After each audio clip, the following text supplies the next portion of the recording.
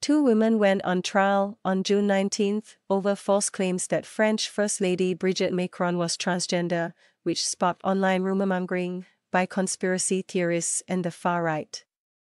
In 2022, Mrs. Brigitte Macron filed a complaint for libel against two women who posted a YouTube video in December 2021 alleging she had once been a man named Jean-Michel. The claim went viral just weeks before the 2022 presidential election. The trial on defamation charges comes amid a frenetic campaign for snap legislative polls called by President Emmanuel Macron after the far-right trounced his party in European Union Parliament elections.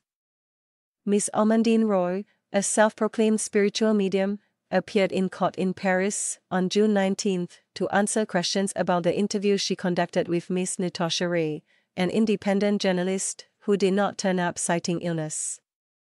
Ms. Roy, 49, had interviewed Ms. Ray for 4 hours on her YouTube channel, in which the journalist spoke about the state lie and scam that she claimed to have uncovered. Ms. Ray was desperate to share her work, said Ms. Roy, who had merely acquiesced to her request.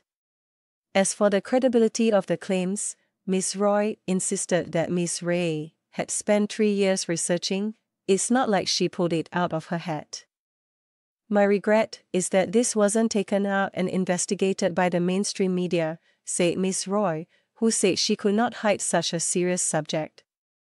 Neither the president, 46, nor the 71-year-old First Lady were in court. Messages multiplied on social media claiming that the First Lady, formerly Ms. Brigitte Macron, had never existed and that her brother Jean-Michel had changed gender and assumed that identity. The false claim also led to more serious accusations of child abuse brought against France's First Lady. The prejudice is massive, it exploded everywhere, said Mrs. Brigitte Macron's lawyer, Mr. Jean Enochi.